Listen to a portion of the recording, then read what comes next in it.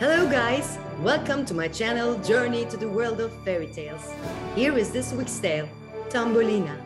Come on then, let's get started right away. Once upon a time, there was a woman living in a very distant country in a town. This woman lived alone, never married, that's why she had no children. But her biggest desire, as always, was to have children. Especially, she wanted to have a daughter. She longed for this, but of course, she never had a daughter. One day, when a friend told her that there was a fairy she knew and she could make all her wishes come true, the woman immediately went to fairy and asked her, "What should I do to have a girl?" The fairy gave such a seed to the woman and said, "You will take the seed, plant it in a flower pot. You will give it water, keep it in the sun. You will love it. You will see one day you have a baby girl." The woman took the seed in surprise and immediately came home, brought a pot and planted the seed in a pot. What did she do?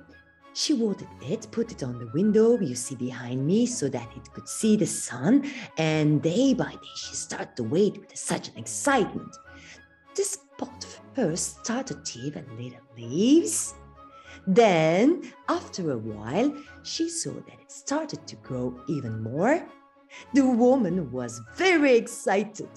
Of course, because she wondered if such a thing would happen. After a while, the seed in the pot turned into a huge flower just like that.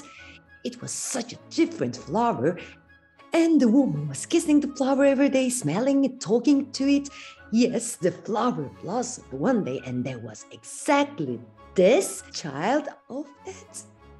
Of course, our lady was astonished and could not believe it. This girl is exactly the size of a finger. She was so happy when she saw her and so happy that she thought it was a miracle.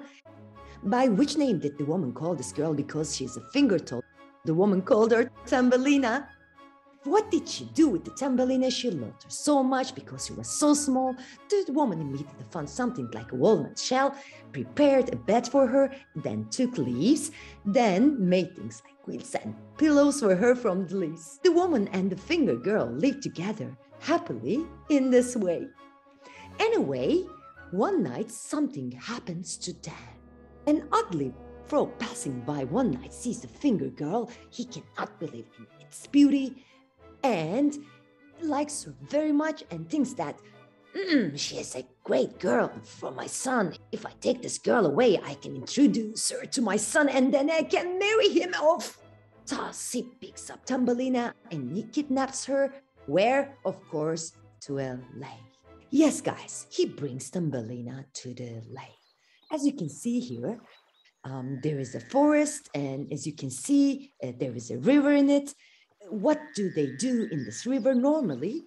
There is a flower called water lily in rivers. I'm not sure you heard of it. The flower blossoms spontaneously. It grows right in the middle of the lake or a river. The frog puts our finger girl on this lily leaf. So why does he do that? Because Thumbelina will not be able to leave from here. And after all, she cannot swim. She had never swum in her life. Maybe she had never even seen a lake. Anyway, Thumbelina wakes up and looks around. Where am I? Where is this place? Oh, it's covered with water. Oh, how am I going to get out here? While Thumbelina thinks that way, of course, the frog screams from there. "Finger girl, I brought you word from my son. You will marry him." Marry? I'm very young. I don't want to get married yet. No, you can get out there. You will do exactly what I say. Thumbelina starts to cry. She cries and cries and cries. And meanwhile, the fish come to help her. What does that mean? Fish come like this from the bottom of the sea. And they start to eat. They eat and finish the stalk under the leaf. You know, Thumbelina was on it. Since that leaf broke off its roots, she drifts along the river like this. And Thumbelina looks around. She's glad to survive in the meantime, but she doesn't know where she is. She continues to ride on the leaf. Anyway, she eventually comes up, gets out of there, looks around. She's now in such a different forest. Everywhere is shining brightly. She can find anything, but she starts running. As long as she gets rid of the frog sand, it doesn't matter wherever she goes. Afraid. Thumbelina is now afraid and hungry. She doesn't know what to do. She needs to find a place. Her mother's very anxious about her. And it's now dark. She comes to a town. There's a few houses in the town, but she's afraid to go inside. Because after all, would you enter the house of people you don't know? You didn't even knock on the door. She doesn't know who to ask for help, so she goes to something like this and sit down and sleeps like this. And what happens next? Of course, what will happen? Our first character of the tale comes up. Who is our first character? Our first character is a wall. Yes, this is a female wall. What does she do? Let me tell you this. Normally, this wall is a very good-tempered one, but what is her only weakness? Hunger. She cannot stand being hungry. In other words, she eats a lot. Anyway, guys, the wall comes to our Thumbelina. She sees her and approaches by saying, "Oh, beautiful girl, what are you doing here?" Oh, Thumbelina tells about what happened to her one by one. "You are very hungry and very cold. Come on to my house. I have a house here," she says, and she invites her to her home. Thumbelina goes with her. They eat there, make friends with her, and warm up to each other in the meantime. And the wall says, "Look, you can live here with me if you want, but I have only one request for you. You will also help me. I mean, you can do the housework." Thumbelina also accepts this request, of course, and they both start having a very good time together. Thumbelina is away from her mother, but what happens next? A bad character enters our fairy tale. Mole. Who is this mole? I would like to talk about him a little bit. The mole is very wealthy, has a lot of food. I tell you why food is important in a moment. He has a lot of food. He's bad, he's very ugly, and he lives in tunnels. Moles, dig tunnels and live in the tunnels. And they don't like light at all. By the way, they don't like the flowers and insects. They like to live in the dark. They build their houses by digging and they live there. Of course, they're underground.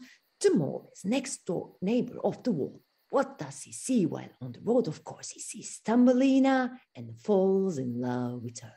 He looks for ways to find a solution to marry her. One day, he comes to the wall's house to meet Thumbelina. He meets her, introduces himself to her. By the way, let's put on our glasses to become a mole. Oh, what do we have left? Let's also put on our hair. The mole turns to Thumbelina and says, "Oh, hello there. What a beautiful girl you are. I like you very much. Oh, I'm very wealthy, very clever. I have very nice eyes. As for the subject of food, there's plenty of food. Yeah, I like you very much. I would like to marry you." Thumbelina answers, "Oh, what are you saying? I don't want such a thing." By the way, the wall is, of course, in shock. So this mole has so many food that he wants to remind the wall of this. "Hey, you don't say anything. If I marry this girl, I will give you a lot of food." The wall unfortunately gives up her idea and favors the mole and tries to persuade Thumbelina to get married. The mole says, "Come on, if you want, I'll show you my house." "No, it's not necessary," says Thumbelina. "Why not? Come on, see my house." Meanwhile, guys, the mole and Thumbelina have some together. They go towards the tunnel to go home, and meanwhile, Thumbelina sees a swallow on the way. There's a swallow lying on the ground without saying anything. They entered the house with the mole. Anyway, she sees the house and finds such an excuse. "Oh, I have to go. I have a lot of work." And she leaves. She will return to the wolf's house and Yes, children, Thumbelina leaves from there. The morning has come, and there is a distant road. And she stopped by Swallow on her way. The poor Swallow lies like this on the ground, and she looks down. Oh, what's wrong with you? Hey, what happened to you? Oh, oh, tell me what happened to you. Oh, what happened? She asked what happens. Swallow answers her. Oh, we normally have to migrate before winter because before the weather gets cold, we need to go. But I'm late. When the weather got colder, I fell to the ground and my wing broke. I don't know what to do. And Thumbelina answers, oh, don't worry about it. I will help you. Every day I will bring you something and give you food. Anyway, children, one day Thumbelina comes to the Swallow again, gives water, and so the days pass. Our Swallow begins to heal. When he starts to recover, he will be able to fly with other countries, the warmer countries, and says to Thumbelina, hey, Thumbelina, come with me. Oh, I cannot come. I can't leave the wall alone. By the way, of course, she doesn't know what the wall is doing to her. Oh, I can't leave her alone. I promised her I can't go with you, but you go, please. Please. Never forget me, okay? Then the white swallow flies and goes. Poor Thumbelina returns to home. When she comes back, the wall says to her, it's enough. This promise has to be done. You have 2 weeks now. You marry the mole in 2 weeks. Thumbelina answers, what? I don't want to marry him. If you're not getting married, then you get out here. Thumbelina doesn't know what to do, and she agrees to marry. And children, 2 weeks pass so fast that I can't tell you. 2 weeks later, Thumbelina is very upset. The day has come to marry. And if you ask me why, because from now on, she will live under the ground and she will not be able to see the sun, see the people, and she will not be able to see anything. She will continue to live under the tunnel in such a dark and boring place.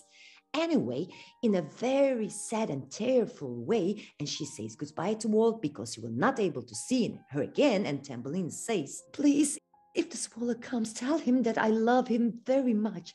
Suddenly, a voice is heard. Guys, like this, the swallow comes flying by flapping his wings. He comes to Thumbelina and saying, Thumbelina, I see you're in a big trouble. Come on with me. Come, let's get out of here. Thumbelina looks around and left like this. I better get away from here. Yes, I want to go with you. Please, take me. Take me. And children, Thumbelina flies with the swallow. Thumbelina gets on the swallow back and flies away. They go to the warmer countries. I'll take you to an amazing place. The land of flowers. Land of flowers? You will see. So they keep on flying and finally they arrive at a magnificent place. Everywhere is full of flowers. The swallow say him, which flower shall I leave you to? Flower? Yes, here everyone lives in a flower. So Thumbelina chooses a flower. She chooses this flower. And guys, what happened when she gets into this flower? It turns out that in the land of flowers, 2 people lives inside each flowers as a female fairy and a male fairy. Because this is the land of flowers. The fairies rule this place. There is also a prince in this land of flowers, and he is the prince of the fairies, but he didn't have a princess. Here is what happened. Luckily, of course, Thumbelina has sat on the same flower where the prince fairy lived. Thumbelina sees the prince. Of course, the prince sees to her. Meanwhile, the prince fairy has wings like this. Prince fairy says to Thumbelina, welcome. Who are you? I don't know you. I think you are new around here. Thumbelina answers, yes, I come here for the first time. Sorry for bothering you. As far as I understand, everyone has their own place. Don't worry, I'm live alone. I'm the prince of this country. Anyway, they talk to each other. The prince falls in love with her. As in every fairy tales, they make friends for a while. And then the prince asks, oh, I want to ask something. I cannot rule this country alone. I need a female fairy, princess, to rule the country. will you rule this country with me? Would you like to be my princess? You know how many marriage proposals Thumbelina has received so far? Of course, she also likes the prince because she likes this place and she accepts their proposal. So what do they do next? They start preparing a wedding feast for Thumbelina. All fairies, insects, everyone in the land of flowers are invited here. And everyone bring gifts. What do we mean by the gifts? These can be lots of things. For example, honey, flowers. And what do they for Thumbelina? They crown her. But guess what is the most important gift among these ones? The gift the fly brought, of course. He brings a pair of wings like this so that she can fly. After that, Thumbelina can now fly. She flies and flies. Finally, one of the most important things happens. They ask her, "Why is your name Thumbelina? Is it because you are the size of finger? We cannot associate you with you, Thumbelina, the finger girl. We decided to give you a better name. From now on, we want to call you Maya." And of course, Thumbelina loves this name very much. And from now on, they start calling her Maya. Maya and the prince of the fairies live here happily together for life. And of course, we come to the end of this fairy tale. See you next week in a new fairy tale. If you like it, please don't forget to subscribe. See you soon. Goodbye.